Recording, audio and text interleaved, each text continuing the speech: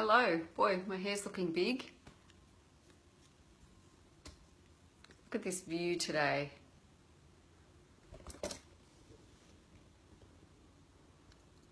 How amazing.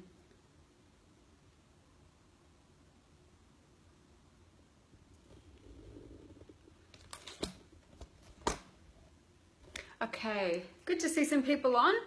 It's an unusual time for me to be going live because it's quite early in the morning here in the US, but it's late at night in Australia.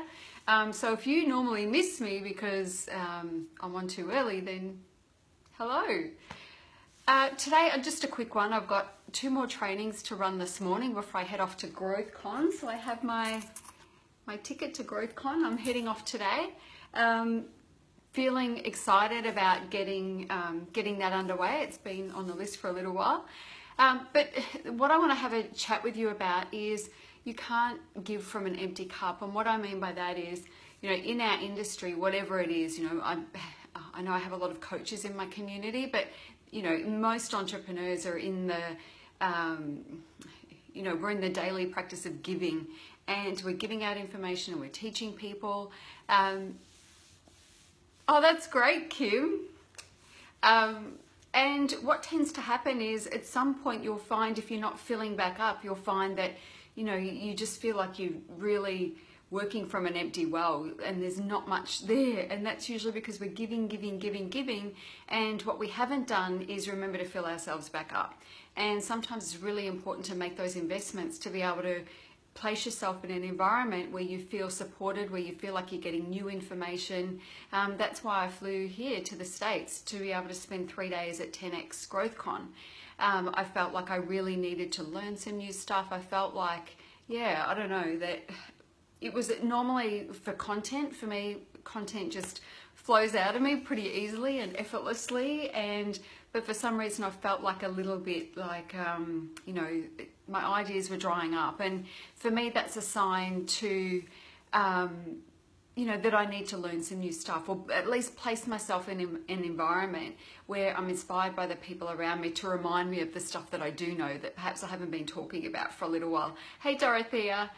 So yeah, that's what this whole thing's about. But for you too, you know, if you find yourself feeling a little bit empty, if you're finding yourself struggling to really be of the best service to your clients, then it's usually a sign that, you know, you're not getting much back for yourself, and it's time to look at how you can start to fill yourself back up. It's the same with parenting. You know, when you're exhausted and giving everything to your kids, if you're not taking care of yourself, you know, the energy's not there to do it, and you feel like it's a grind.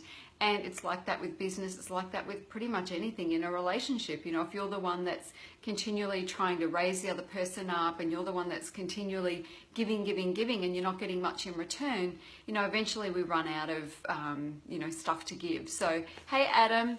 So, yeah, just a reminder that if you are in the industry of giving, and most of us are, and you find yourself, you know, struggling a little bit, or that the ideas aren't coming as easily, it's time to surround yourself with people who are going to inspire you. It's time to invest in knowledge.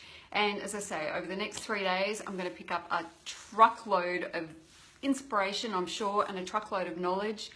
One of the things that yesterday when I got to the registration is, I don't know, you know how, and excuse my American friends who are not like this, but they were just trying to get the crowd up and running, you know, excited, and they were screaming at the top of their lungs and jumping around, and it's just like, oh my God, I can't do this for 3 days.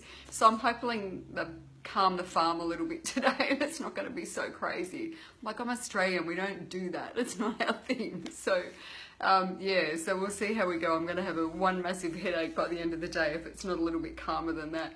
But anyway, I'm off. I've got some other training to run. I've got my journaling program, so I'm running that today, and I also have my Rich, Fit and Famous online program that I'm running this as well for the next 6 weeks. That's a 6 weeks intensive.